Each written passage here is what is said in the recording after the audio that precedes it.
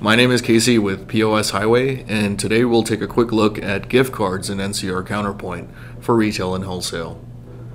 Gift cards are always a thoughtful gift. If you're like me, I'm not always the best at picking the right gift. So gift cards are a go-to during the holidays and for birthdays.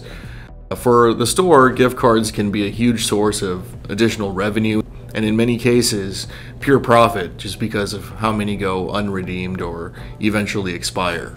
We'll start off by assigning a customer to this transaction. Keeping your customer information is ideal for future marketing campaigns, tracking sales by customer, and a host of other tasks. Of course, there are other ways to add customer information without manually typing it in. Let's create a quick profile for our customer. I'll enter her first and last name, and we'll put her phone and email in as well. Now that we have a customer selected, let's dive into how gift cards work in Counterpoint. I'll select gift cards from the menu.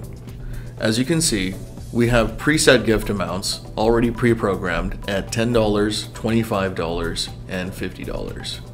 You can set up as many of these as you like.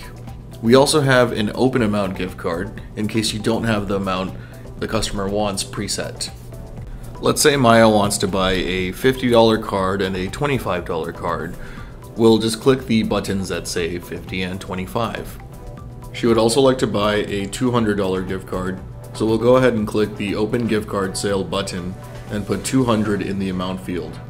As they're rung up, you can scan and swipe the physical gift card to authorize and validate them.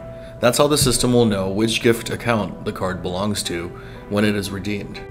Of course, if you have preloaded gift cards on store shelves, they can be swiped or scanned and finally authorized upon completing the transaction. Let's finalize this sale. Maya would like to pay for this order with cash, so we'll hit the Pay button, select Cash, and enter $300 that she just handed me.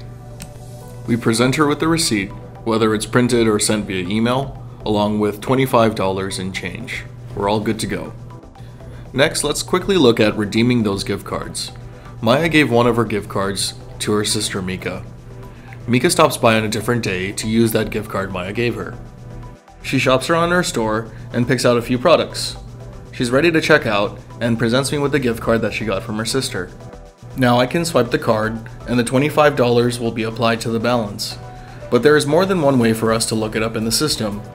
The gift card lookup feature shows us a list of gift cards most recently purchased. In the real setting, you would look up the gift card by name, or transaction ID, who it was issued to, or an account number. This is also helpful if you need to reissue a gift card in case your customer loses theirs. Once we've located the right gift card number, we can go ahead and apply the balance like so. We see that the amount due is $59.93, and we'll go ahead and apply that $25 gift card. Now there's still a remaining balance of $34.93, which Mika will choose to pay in cash. She hands me $40 total in cash, so I'll go ahead and hit the cash button and enter in $40. We'll go ahead and press OK, and that completes our transaction.